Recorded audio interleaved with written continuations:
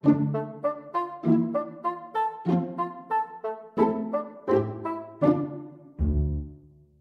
there, and welcome back to Bassoon Boot Camp for another lesson. In this lesson, we're going to learn a new note.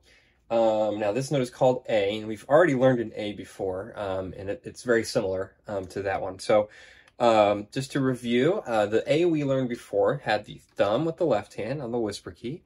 First finger, that's your E. Second finger, D. Third finger, C.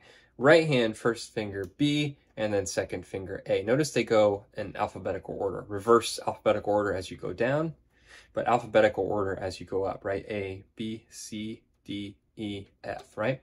Anyway, so here's our low A. 1, 2, 3, 1, 2 with the thumb back here, left thumb.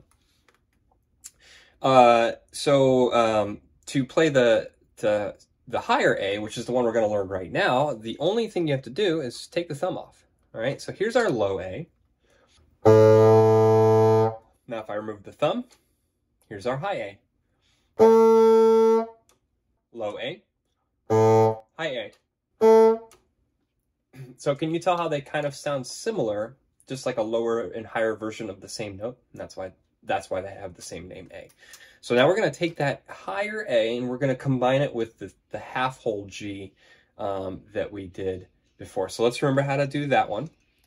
So G, B, 1, 2, 3, 1, 2, 3, with the thumb here, and then we're going to roll that first hole halfway open and add the little finger.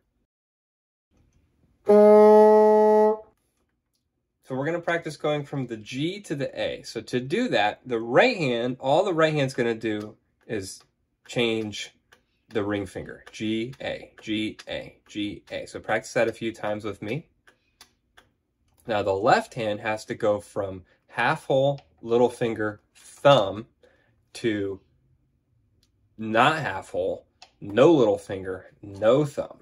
So practice that a few times with me. Half hole, little finger, thumb. Slide that finger, or roll that finger up. Take the thumb and the little finger off. Boom, boom, boom, boom.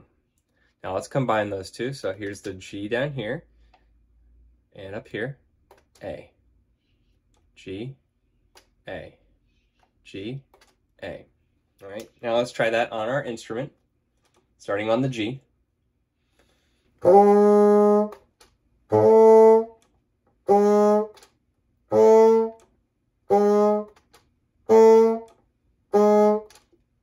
Okay, so that's kind of the idea. So just practice those two notes back and forth over and over again until you get really comfortable doing that, okay? All right, great job. I will see you back here for our next lesson.